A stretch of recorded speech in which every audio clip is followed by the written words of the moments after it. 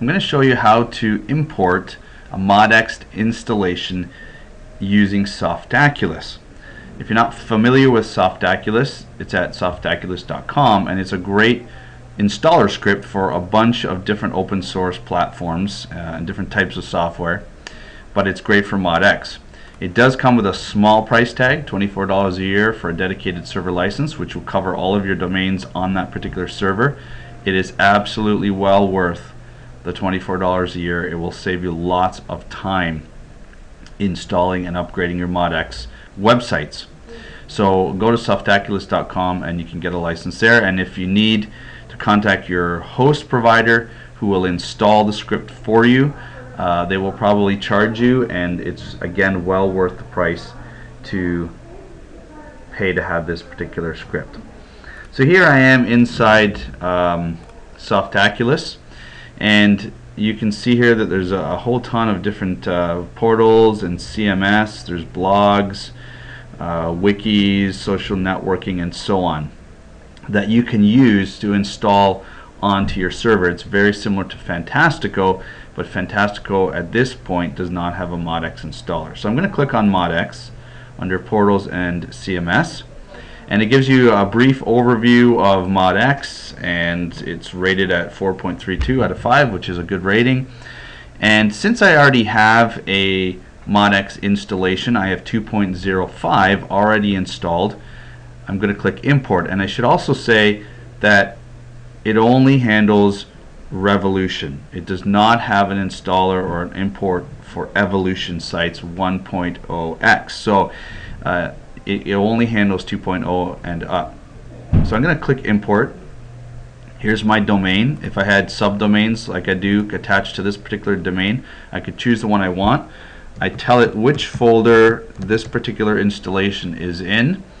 It's in the folder Revolution, and I'll actually just show you what happens if I put a folder that doesn't exist. It's going to throw an error and say there were some errors. It doesn't tell you what it is, but it says there's an error. So I'm going to put in where the actual site is located, and that's it. In an instant, it imports the information it needs to the Softaculous script. And if I go back to the overview, now I can see that there's my installation that's in that particular folder, and it tells me by this little icon here that there's an update available. So I'm going to go ahead and update this, and it says here's the path. You want to double check all of this and click Upgrade, and it does say it's recommended to take a backup.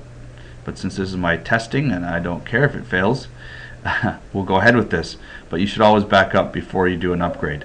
So now it said it was upgraded successfully. Now what it has done is it has overwritten the files, and we now need to finish the setup. So it saves, in an instant, it saves all of the FTPing and worrying about getting the files up either through cPanel or FTP. So I'm going to finish this installation by clicking Setup. It brings me to the typical upgrade pages. I'm going to go through these. Upgrade installation, yes, next. I'm going to check just to make sure that everything is okay, and it is. I'll hit install, and it's done. And now I can delete the setup directory, and I can log in to my newly upgraded MODx site. Just to go back here, I want to return to the overview. And now it is completely up to date in the manager, now in the Softaculous admin. The nice thing is too that once you have an account, it will email you a notice saying that there's a new version available for upgrade, so you don't have to always check. It will tell you when a new version is available. So that's how easy it is to import an existing site and upgrade it through Softaculous.